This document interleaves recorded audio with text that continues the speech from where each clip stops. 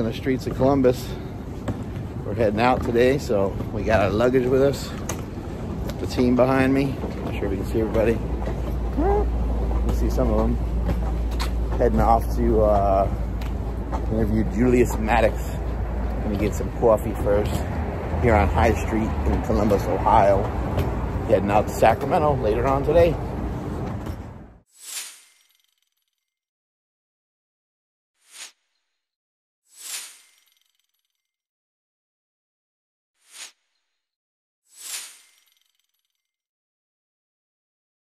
I remember even after my first meet, the comments were about my form, and even all those years later when I met Mikhail Koklev, he told me, he said, I watched you lifts many times, and every time I watch them, I'm gonna fix your fucking form. You know, I know people really criticize you a lot about your form, but I think you had great form. I mean, in the squat, you had an unconventional style of lifting.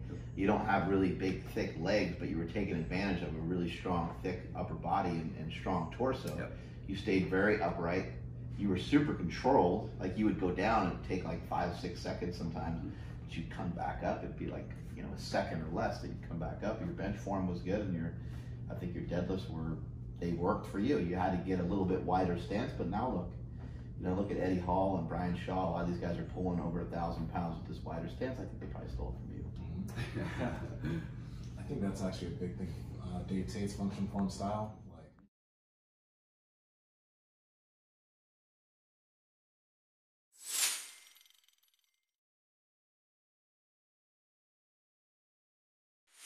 Like, they'll post a video of, like, you know, they'll do like an athlete interview, and they'll post about, you know, Thor and Kelsey, or they'll post about some of the other athletes and their significant others and stuff like that. And they get like amazing comments, like, oh my God, this is so sweet, like, you know, it's so good to see them. And then they like post something about me and Joey. They're like, well, we don't fucking want to see that. We don't care about their sex lives. Why are they posting this dude? Like, you know, it's like, oh, but like, you know, you post a straight couple, it's totally fine. But because it's me and Joey, you suddenly have a problem with it. And that's something that we deal with all the time as well. You know, it's probably great that it's to the demographic that it's to, though, as well, because maybe they're resistant to it because they're not exposed to it as much, and maybe that's the problem. Like even like being in like middle America, maybe it's not talked about as much as being on the outskirts of America, being in Florida, being in California, being in New York. You know, these bigger cities where there's more like beaches, and there's just more people from more different areas that move to those areas because they're so nice.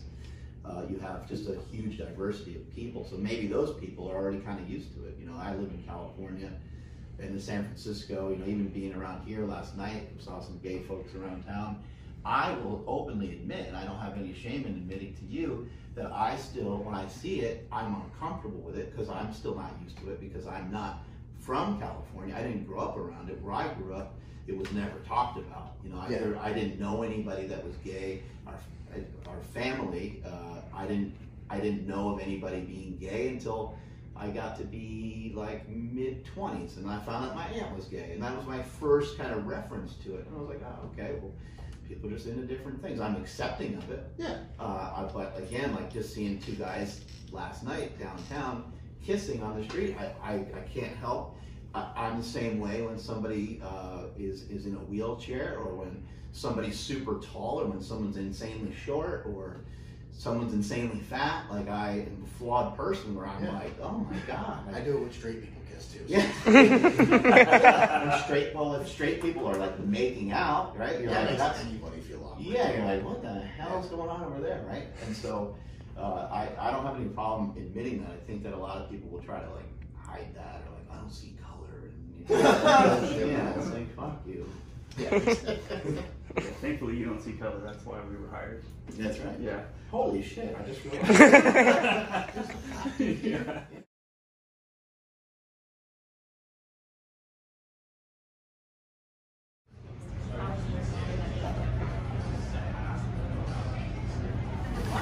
It is 4:40 p.m. and this is meal number 1.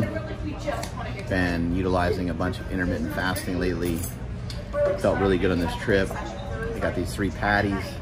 These things look pretty good. Nice and big, nice and fluffy. Didn't want to hop on the flight with hunger, and I think I get fed on the flight, but like what I get fed, you know, is not always that great, and so I want to make sure I get my protein in here.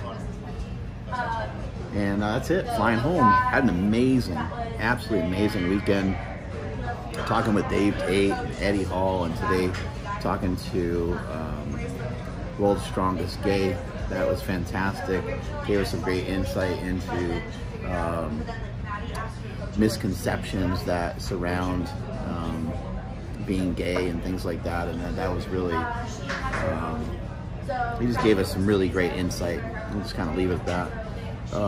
Talked to Stan the Rhino Efforting today. He always has great information about being strong and being jacked and being healthy. We talked with just so many great people over this weekend. I'm really excited about the future and excited about where Mark Bell's Power Project is going. We've reached our numbers from last year already this year. We reached like all of what we did last year. We reached it already this year. We're only in March in terms of downloads. So that's been insane. That's been fantastic, and gonna keep plowing it. Gonna keep smashing it, and gonna eat up these burgers, hop on the plane, head back to Sacramento.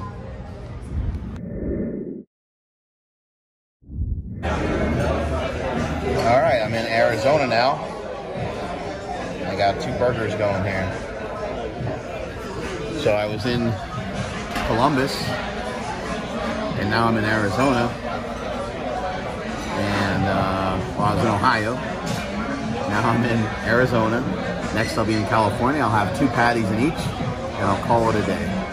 That'll be it. That's all the eating for today. Well, that's gonna be all the eating for today.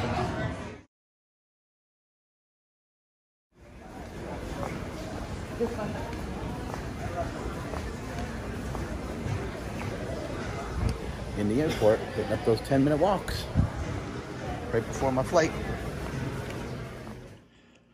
I pretty much woke up in the middle of the night, basically, after getting home, and made this little thing here, which is cheese, sour cream, and hard-boiled eggs. It pretty much concludes my day of travel. I had 2 patties in Columbus, Ohio. I had 2 patties in Arizona, Phoenix, Arizona. And then when I landed here, I didn't feel like stopping, so I didn't end up having 2 patties here. But I had, right when I got home, I had some hard-boiled eggs and some cheese.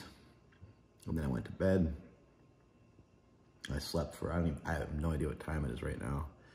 I just woke up and I was like, shit, I'm hungry. And so here I am. And I didn't want to eat anything that was like destructive, so I kept it clean. A little tester that I do sometimes when I'm hungry is I say, look, if you can't plow through some hard-boiled eggs, you're actually not hungry. That's a good tester for me because I don't even really like hard-boiled eggs. You guys can see how tired I am right now. Didn't really get much sleep while I was out in Ohio, so time to make up for some lost times. Strength is never weakness, weakness is never strength. Catch you all later.